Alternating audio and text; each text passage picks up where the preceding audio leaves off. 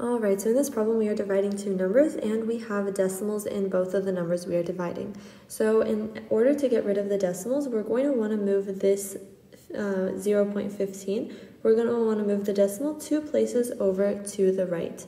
And if we move it 2 places to the right, we're also going to have to move the 8.7 2 places to the right. And so our new problem is going to be 15 divided by 870. So let's rewrite this. Okay, so we have 15 divided by 870.